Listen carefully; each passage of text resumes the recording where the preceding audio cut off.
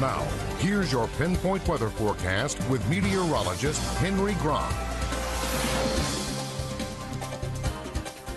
Good morning, everybody, and happy Tuesday. It is definitely looking like fall out here in Marietta, as we are seeing some fog developing on the Jan Dill sky cam. This is really what we're going to be watching throughout the morning commute, where really along Front Street, not dealing with it until you get closer and closer down into Marietta. That's where that fog is. So you're going to have to be careful on that morning commute. Temperatures so far have been able to cool down a little bit more thanks to these clear skies. So we're down to around 57 and more fog developing into Wood County, especially down south into Charleston.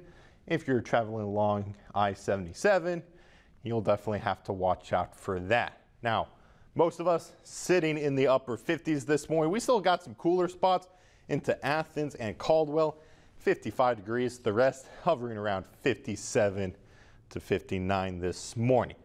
Now, as we get rid of that fog, we're not going to be bringing back sunshine later on this morning. We are starting to see more cloud cover start to move in from the western half of Ohio, mainly because of a cold front pushing through Ohio. That's bringing in that chance of showers, but we're not going to be seeing widespread rain today. Honestly, it's mostly going to be scattered when we get into the afternoon and overnight tonight. Temperatures climbing up to around 75 degrees 3 p.m. and then back down into the upper 60s by around 9 o'clock. So looking at futurecast, the widespread rain not going to be there. That'll start to slowly fall apart later on this morning, so we'll see a hit or miss shower this afternoon and then start to see more develop overnight tonight as that front pushes through. So our Wednesday will dry out once again.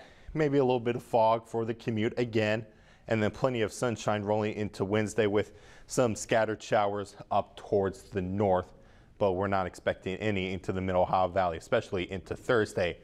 Now, after that cold front goes through, our daytime highs that we're going to be seeing today goes on a downward trend.